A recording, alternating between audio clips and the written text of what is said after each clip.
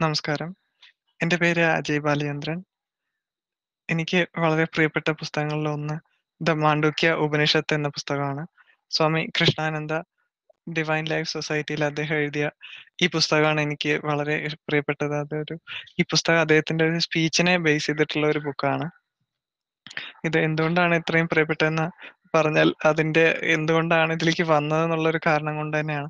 കാരണം സ്പിരിച്വാലിറ്റിയെ കുറിച്ച് എനിക്ക് അധികം അറിവില്ലായിരുന്നു. ചെറിയ രീതിയിൽ സാധാരണ എല്ലാവർക്കും അറിയുന്ന ബേസിക് കാര്യങ്ങൾ മാത്രമായിരുന്നു സ്പിരിച്വാലിറ്റി എന്ന് ഞാൻ വിചാരിച്ചുകൊണ്ടിരുന്ന ആദ്യകാലങ്ങളിൽ. പിന്നീട് എനിക്കൊരു ആക്സിഡന്റ് പറ്റിയതിന് ശേഷം കൈയിനും കാലിനുമുള്ള മൂവ്മെന്റ് ടെമ്പററി ആയിട്ട് നഷ്ടപ്പെട്ട സമയത്താണ് എന്താണ് അതിന് പറ്റിയൊരു ഹീലിംഗ് എങ്ങനെയാണ് എനിക്ക് സ്റ്റേജ് ഓവർകം ചെയ്യുക എന്ന് ആലോചിച്ചുകൊണ്ടിരുന്നപ്പോൾ മറ്റ് സ്റ്റഡീസ് ആയാലും മറ്റ് കാര്യങ്ങളിലൊന്നിലും എത്രത്തോളം അതിൽ ഡീപ്പായി റിസർച്ച് നടത്തിയിട്ട് അതിലൊന്നും ഇല്ല എന്നുള്ളൊരു ഇതാണ് എനിക്ക് മനസ്സിലായത്. പലപ്പോഴും മെഡിസിൻ ആയാലും പല കാര്യങ്ങളിലും ഇതിന് കൃത്യമായിട്ട് പ്രത്യേകിച്ച് സ്പൈനൽ കോഡ് ഇഞ്ചറിക്ക് ഒരു ഹീലിംഗ് ഇല്ല എന്നൊരു തിരിച്ചറിവാണ് എനിക്കുണ്ടായത്. അപ്പൊ ഇത് ഉണ്ടായ ശേഷം പിന്നീട് അപ്പൊ എന്താണ് എങ്ങനെയാണ് ലൈഫ് മുന്നോട്ട് കൊണ്ടുപോകേണ്ടത് എന്നതിനൊരു ഉത്തരം തന്നത് സ്പിരിച്വാലിറ്റിയാണ്. അപ്പൊ അതിനെക്കുറിച്ച് കൂടുതൽ പഠിക്കണമെന്ന് ആഗ്രഹം ഉണ്ടായി. അപ്പൊ അങ്ങനെയാണ് രാമായണത്തില് ഞാൻ വായിച്ചു. അതിൽ നിന്ന് ആണ് ഒരു പുസ്തകം ചെയ്യാൻ കഴിഞ്ഞു, ശ്രീരാമഗീത.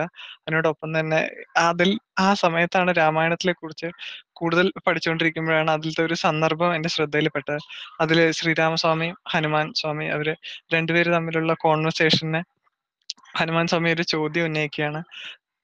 ഈ സ്പിരിച്വൽ സീക്കർ, ആദ്യത്തെ ഒരു ബിഗിനർ എങ്ങനെയാണ് അവരുടെ സ്റ്റാർട്ട് ചെയ്യേണ്ടത്, എങ്ങനെയാണ് അവർക്ക് ചെയ്യാൻ കഴിയുക, തുടങ്ങാൻ എന്താണ് പഠിക്കേണ്ടത്? അപ്പൊ ആ സമയത്ത് ശ്രീരാമസ്വാമി കൊടുക്കുന്ന ഒരു ഉത്തരമാണ് മാണ്ഡൂക്യ ഉപനിഷത്താണ് പഠിച്ചു തുടങ്ങുന്നവർക്ക് ഏറ്റവും അനിവാര്യമായത്, ഏറ്റവും വളരെ നല്ലത് എന്ന് പറഞ്ഞിട്ട് അങ്ങനെ ഒരു ഇതുള്ളതായിട്ട് എനിക്ക് മനസ്സിലാക്കി. അപ്പൊ ആ സമയം തൊട്ട് ഞാൻ നോക്കുന്നതാണ് ആ സമയത്ത്.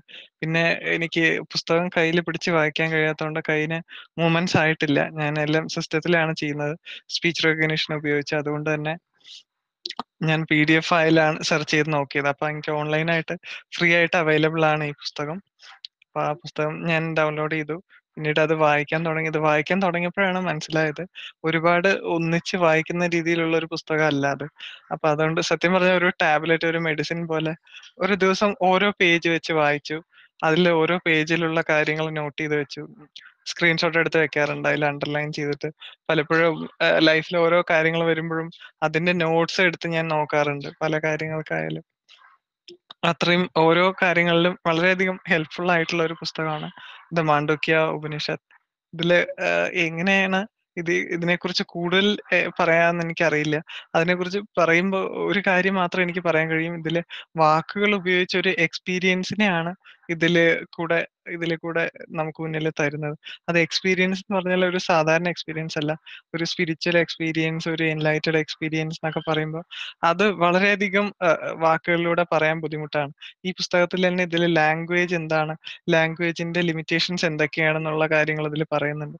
ഞാനൊരു റൈറ്ററും കൂടെയാണ്. ആ സമയത്ത് എനിക്ക് വളരെ വ്യക്തമായിട്ട് മനസ്സിലാവുന്ന കാര്യം ഇതൊക്കെയാണ്. എങ്ങനെയാണ് അതിനെ എഫിഷ്യന്റ് ആയിട്ട് എങ്ങനെയാണ് അതില് ട്രാൻസ്ഫർ ചെയ്തിരിക്കുന്ന ആ ഐഡിയ എന്നുള്ള കാര്യം വളരെ ഒരു മെറാക്കുലസ് ആയിട്ട് എനിക്ക് തോന്നിയിട്ടുള്ള ഒരു കാര്യമാണ്. ഈ ബുക്കിനെ പറ്റി കൂടുതൽ പറയുന്നതിനേക്കാൾ ഇതിലത്തെ ഒരു പാരഗ്രാഫ് വളരെയധികം എന്നെ സ്വാധീനിച്ചിട്ടുള്ള ഒരു ഭാഗം ഞാൻ വായിക്കാം. Now the time has come, the ego has gone, effort has ceased, one cannot do anything further. Then he comes. You search and search and search, and you realize its futility.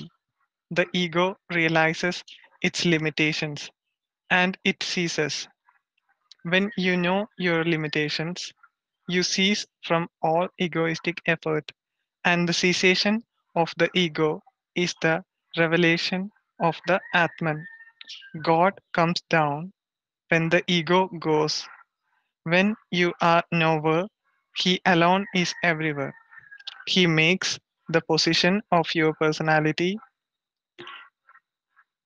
you vanish, and He comes in. Not before that, when the personalities of the gopi vanished, Krishna took possession of their hearts. And instead of the gopis being there, Krishna was there. The Jiva expires into Ishvara. This is the Atman to be known, the goal for which we live in this world. This is the fourth state consciousness, the Atman, the absolute Brahman. ഈ ഒരു paragraph എനിക്ക് വളരെയധികം ഇഷ്ടപ്പെട്ടിട്ടുള്ള ഒരു പാരഗ്രാഫാണ് ഇതിൽ നോക്കുമ്പോൾ. കാരണം ഇതിൽ പറയുന്നത് നമ്മളുടെ പർപ്പസ് ഓഫ് ലൈഫിനെ കുറിച്ച് വ്യക്തമായി തരാണ്. എന്ത് ചെയ്താലാണ് കാര്യമുള്ളത്. ഒരുപാട് കാര്യങ്ങൾ ചെയ്യാൻ പലരും അഭിപ്രായപ്പെടാറുണ്ട്. നിങ്ങൾ അത് ചെയ്യൂ, ഇത് ചെയ്യൂ, ഇത് ചെയ്യൂ. എന്നാൽ പർപ്പസ്ഫുള്ളായ എന്താണ് കാര്യം, എന്താണ് ചെയ്യേണ്ടത്, എന്ത് ചെയ്താലാണ് നമ്മൾക്ക് ജീവിതത്തിൽ അത് ഉപകാരപ്പെടുന്നത് എന്നൊരു ആ ഒരു ലക്ഷ്യത്തെ നമുക്ക് വ്യക്തമായി പറഞ്ഞു തരുന്ന ഒരു പാരഗ്രാഫാണ്. ഇതിൽ തീർച്ചയായിട്ടും കൃഷ്ണ എന്നുള്ള എക്സാമ്പിൾ പറഞ്ഞിട്ടുണ്ട്. പക്ഷെ ഇതിൽ ഒരു കാരണവശാലും ഇതൊരു റിലീജിയനിലോ അല്ലെങ്കിൽ ഒരു ഒരു ഏതൊരു ഒരു കൺസ്ട്രെയിൻസിലോ പെടുത്താവുന്ന ഒരു പുസ്തകമായിട്ട് എനിക്ക് തോന്നുന്നില്ല. ഒരു കാര്യത്തിലും ഇതിനെ ഉൾക്കൊള്ളിക്കാൻ നമുക്ക് കഴിയുന്നതല്ല. അപ്പൊ ഇത്രയും ഒരു എക്സ്പീരിയൻസിനെ നമുക്ക് വേണ്ടി ഷെയർ ചെയ്യുന്ന ഈ ഒരു പുസ്തകം നമ്മൾ എല്ലാവരും വായിച്ചിരിക്കണം എന്ന് എനിക്ക് തോന്നുന്നു. അപ്പോൾ നിങ്ങളും ഇത് വായിക്കാൻ ഞാൻ സജസ്റ്റ് ചെയ്യാണ്. Thank you so much.